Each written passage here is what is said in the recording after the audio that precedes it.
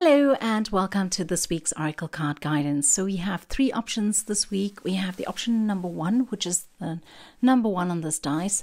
We have the option 3, which is the 3 on this dice, and we have the option number 6, which is 6 on this dice. I just thought that you might be tired of 1, 2, and 3, and so I thought we'd try something a little bit different. Just a 1, 3, and 6 this time around. Go ahead, make your selection, and you can go down to the timestamp below, where you'll be able to go directly to your reading. Okay, have a good one. So for those of you who've chosen the first option, which is number 1 on this dice, I'm just going to spread the cards out and feel which is the right option for you.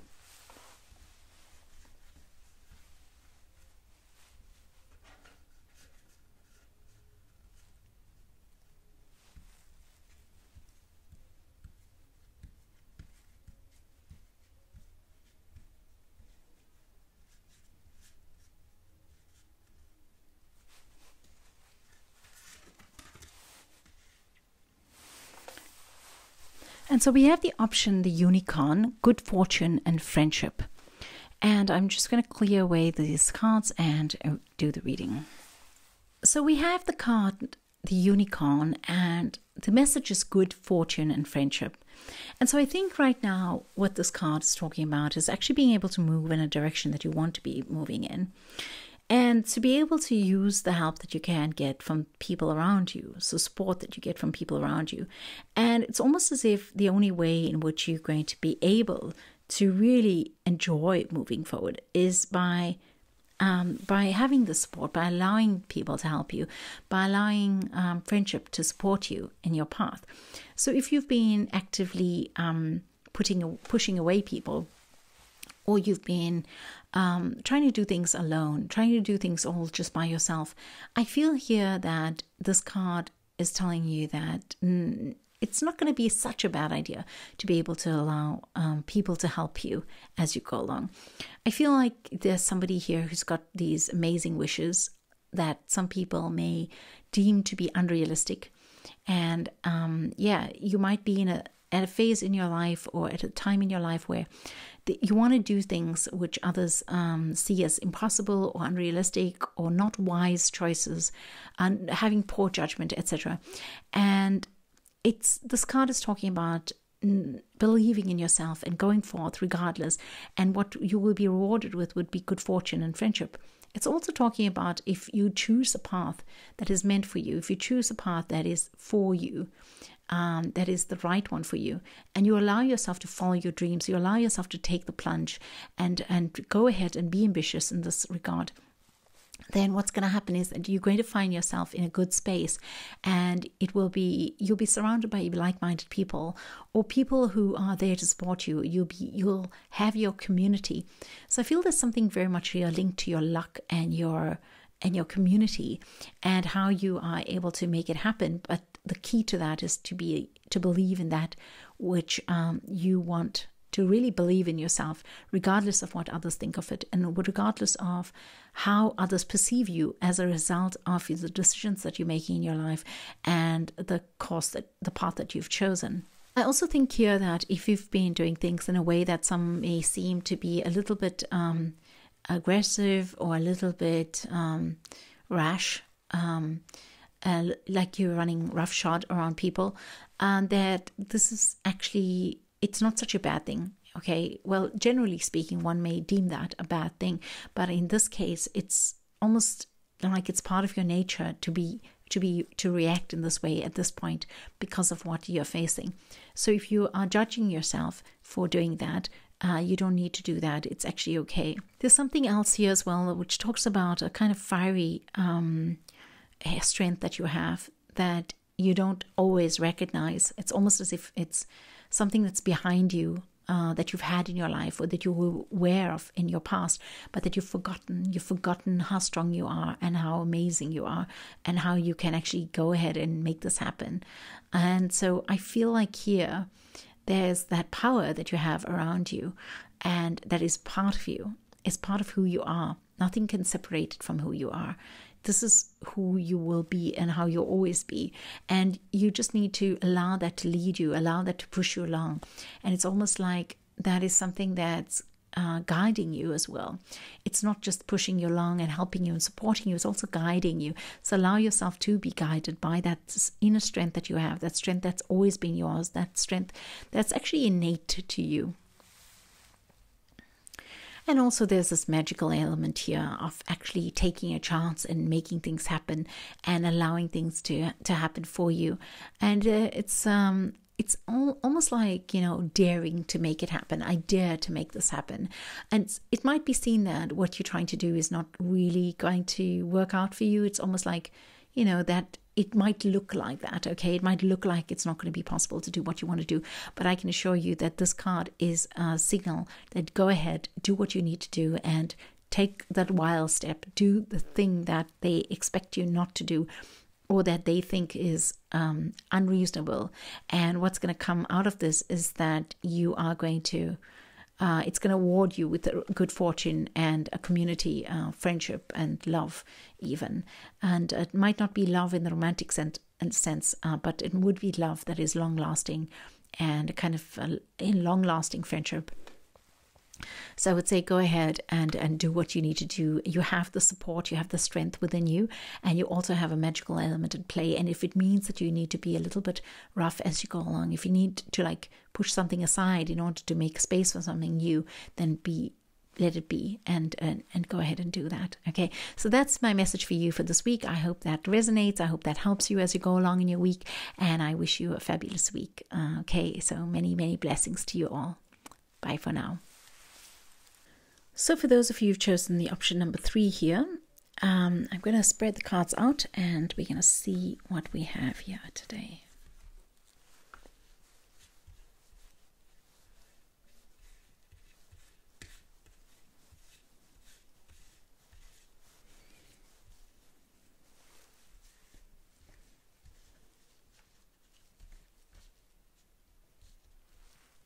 I'm just going to feel my way through to see what is your card. So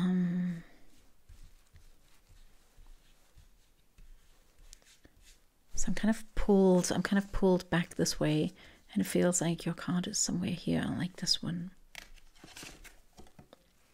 And we have the Siren, and it reads, a temptation may lead you astray. So we have the card, the Siren. It's for the option that's number 3, and it says a temptation may lead you astray. So that feels to me like it could be, yes, that's something that's tempting you, but it could also be that you get distracted by something, or it could also mean that you are in a pattern, a routine, where you fall into a certain way of doing things, and that leads you astray. And so it's necessary for you to eliminate the Siren within you. It's necessary to eliminate that part of you which actually works to sabotage yourself ultimately. Now, why would you be doing that? Well, it's not usually to sabotage yourself. So the intention is not to sabotage yourself, but really what happens is that one forms comfort zones in a particular area of one's life, and one does this really to be able to overcome something, to be able to work with something. It's almost as if it's a self-defense mechanism that you're working with. And so what happens is that what can happen is that you tend to do things in a certain way, because at that moment you're feeling wounded or you're feeling broken, and then it becomes a comfortable way of doing things, and then you continue to do those things. But so even when you are not wounded, even when you're not broken in any way, even when you're well, you can continue to do the same thing because it's a routine, it's a habit, it's something that felt right, and your brain has registered that as being a comfortable modus operandi. And so what this card is saying to me is that you need to be aware of where it is that you're letting yourself down by falling into old habits, or falling into habits that have previously served you but are not necessarily serving you any longer. I feel here that, you could go, it could also refer to addiction. It could also refer to taking a path which is the easier path, or fooling yourself, telling yourself, yes, one cigarette's going to be okay, or one shot is going to be okay, and then doing it all over again, or just saying, oh yes, one night there is going to be fine, and But then what happens is that you find that you fall into a comfort zone, and it's difficult to extract yourself from that. And it's going to be much easier for you not to choose to do that. So the message here is to choose to be harder or more disciplined with yourself now, rather than later, because later it's going to be more difficult. And I feel that that's the crux of this message here. It says, take harder action now, or do something that you find frightfully difficult now, or that's really hard for you to do, but do it now. Because if you leave it for later, then it's going to be much more difficult later on to be able to remove that, or to be able to extract yourself from that type of addiction or temptation, or some way in which you're actually going to be doing something regularly that's going to be working against you. So I would say that your advice for this week is to actually look at where is it that you have this temptation? Where is it that you are the siren to yourself? And where is it that you could be tempting yourself with something, and because it's easier for you to go along. Now, while I'm saying this, I also feel that it's such a difficult space for people to be in when they actually have chosen a certain path that feeds them in a certain way, that causes them or that brings them comfort, that it's difficult to be able to extract yourself from that, it's difficult to really remove yourself from that. So I feel here you need to provide yourself with enough support and with enough kind of resources to be able to extract yourself from a particular situation that's not really working for you, or a situation that, or a habit, or a person, or a kind of dynamic that will work against you in the long term. So right now it might look rosy, it might look really good, but in the long time it will be to your detriment. And so this is what this card is talking about. So I feel like, yes, that might not sound like a very positive message for this week, but I think for this week, your time and energy is best used to weed out any temptation, to weed out any habits that do not actually allow you to work towards your goals, or that do not actually support you in reaching your goals, and to work in that way as you move along. And there will be benefits from this, obviously, because what you'll find is that when you're no longer drawn to that thing that you need to weed out of your life, when you're no longer drawn into that comfort space, then you're going to find that you have more oxygen. Actually, you're going to find that you're able to breathe better. You're going to find that you're able to see life differently. You're going to understand the world a bit differently. It's like the birds are chirping and the sun is shining and you feel the warmth in your skin. And there's something wonderful about that. It's like you're coming out of some kind of prison almost, and you're going to have a lot more freedom, a lot more joy, and much more strength, much more energy. Actually, it's not so much about strength, but more energy to be able to do what you need to do. So I would say go ahead and look at where it is that you need to weed out something, or change a way of behavior, or observe a pattern of behavior that's perhaps detrimental to you. All right, so that's my advice for you for this week. I hope that has been helpful. Let me know if it resonates or not. And wishing you a great week ahead. Stay safe, stay healthy, and many blessings to you all. And for those of you who've chosen the option number 6 here, which we have today on this dice, and we are just going to spread out these cards here. And I'm just going to feel my way through and see what it is that is drawn to you. What is it that wants to come out for you today?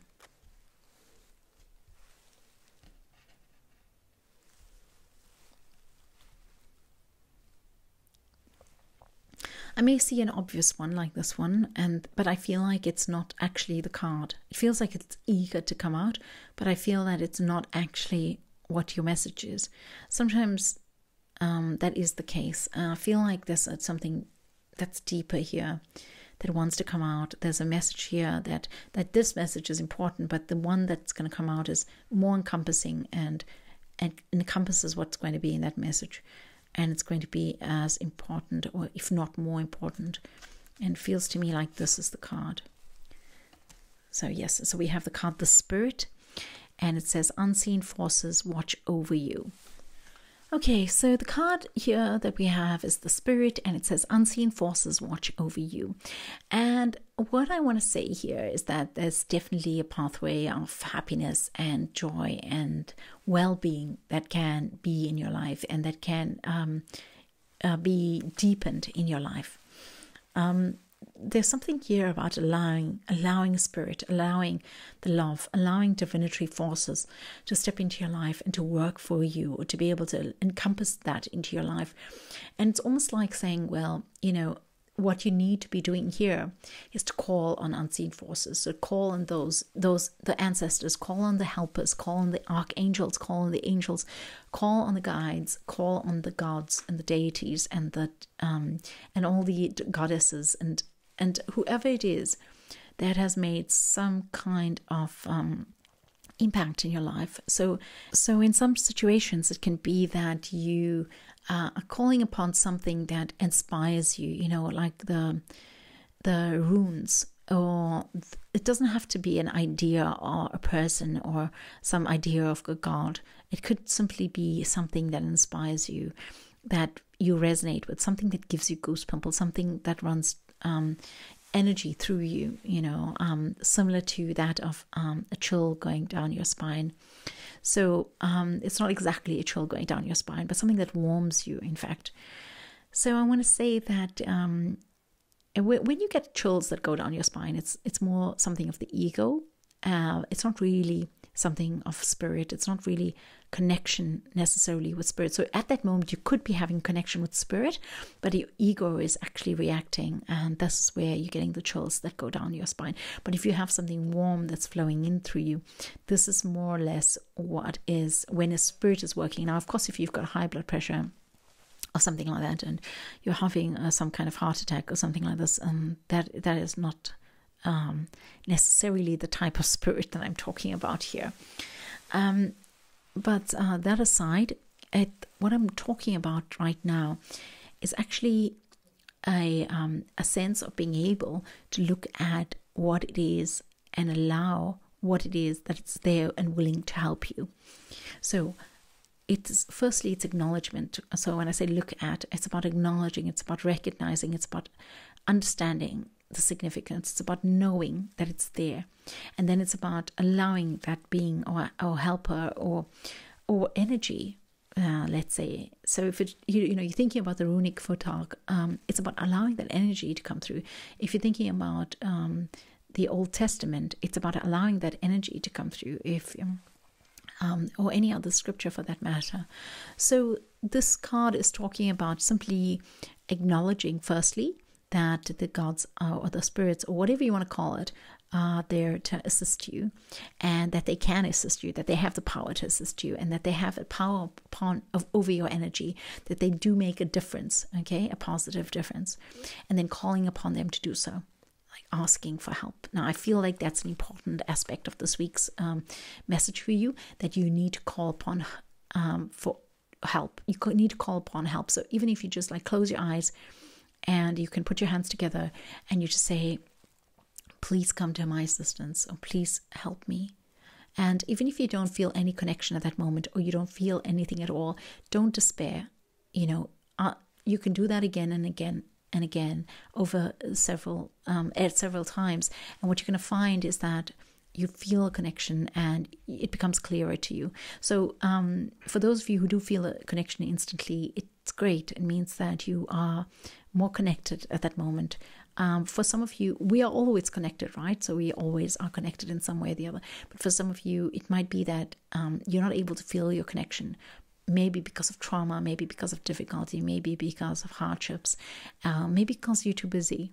And so when you are not able to feel that connection, you forget that you, sorry for the sound, the background sounds, but you forget that there is, this spirit, this force that's there, and you can call upon for help with that. So if you're having a rough week, or if you're having some difficulty in your life right now, then go ahead and call upon spirit to come in and help you. And you can use any name, as I've said, or you could just say, I need help, please help me, and allow that to come into your life, and be open and observe how things change and how things actually come up for you so that you can make the choices that are going to make your life better or alleviate the situation that you're in or just simply enhance your mood. Okay, this has been a theme for the last few months, just energetically. But if you've been feeling like going back and returning to a religion or a faith that you were exposed to as a kid, as a child, faith that you grew up with, if you feel the need to go back to that, to return to that, to find faith and wisdom and strength within that, then this card is also talking about actually, going ahead and doing that, not being afraid to do that. And that might not actually resonate with you. You might not really feel that. You might think, well, not really. I don't feel that at all, and I don't really want to do that, and or I just don't feel that anymore. I've grown past that in my life. And if you're feeling this way, then I would say, if an opportunity arises for you to ask for help, if you need help, then think back to what you believed when you were younger, and ask for assistance from that. You need not always believe in it. You need not always. But what is important is for you to when you need the help, for you to be able to ask for it. Okay, so that's a bit of a strange message. I'm not sure everyone here who's chosen this option needs help right now, always asking for that. But I feel that it was necessary to say this and to put this across, and also just to know, well, as the caption reads here, that unseen forces watch over you, that there are forces that are there and watching over you. They are there, whether you believe it or not. There's energy around us all the time in various different forms, whether you can see it or not, whether you can feel it or not. And that is actually impacting us, whether it's solar flares or the way the moon positions itself or any other entity for that matter. So that is something that you can either acknowledge it and work with it, or you can choose to say, well, I don't believe in it and I'm not going to work with it.